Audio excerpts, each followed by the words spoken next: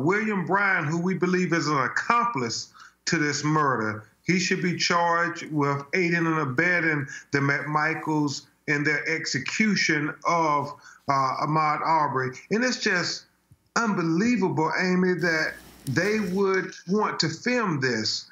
And, you know, it shocks the conscience. You just can't believe it, but it's real in 2020. We're not talking about 1920. We're talking about in 2020. They can do this. There could be ocular proof on that video, but yet the law enforcement officials who came out to investigate this matter, let them leave and go home and sleep in their beds at night. That's why it's so outrageous to us people in communities of color, because we know if the shoe was on the other foot and it was Ahmaud and his father Marcus in that pickup truck, and they had a shotgun and a .357 Magnum, and they chased Greg McMichael's son in broad daylight and end up killing him, they know they would have been arrested from day one, and they know they would not have been given a bond.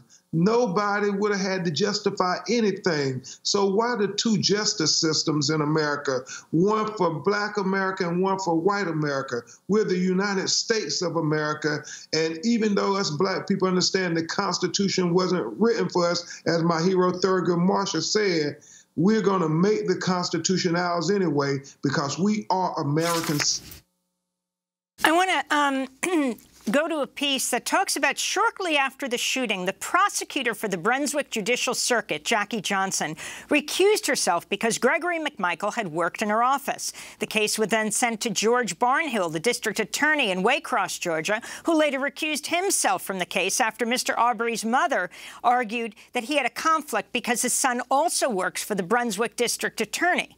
But before he relinquished the case, Barnhill wrote a letter to the Glynn County Police Department. In the letter, which was obtained by the Times, he argued there was not sufficient probable cause to arrest Arbery's pursuers. This is an astounding story. Explain the conflicts here. Again, McMichael, a retired police officer, an investigator.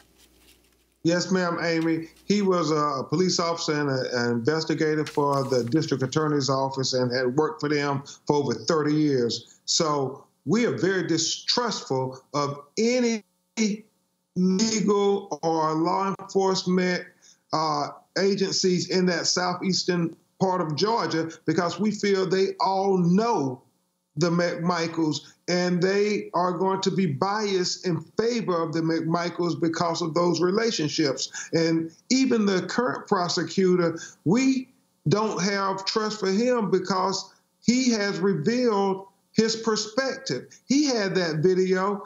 He could have issued an arrest warrant based on just the video, like the Georgia Bureau of Investigations finally did when they took over the investigation, because it was probable cause in the video. What forced the release of this video this week? I mean, and it comes at the same time that Georgia has lifted its lockdown, so there was immediate protest. I mean, it's clear it's the protesters and the outcry across the country that have led to this to the arrests of the McMichaels.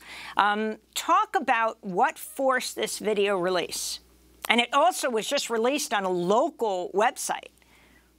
Yes, ma'am. Apparently, a lawyer or a former lawyer associated with the McMichaels, the murderous father and son duo who executed Ahmaud Arbery, released the video. And apparently he said he released it because he felt that it was somehow exonerate these killers. And it makes no sense to me. It's asinine how they feel this hunting party, this hunting posse, chasing this unarmed young African-American throughout that community was something that would exonerate them. Amy, they teach us in first-year law school about malice aforethought.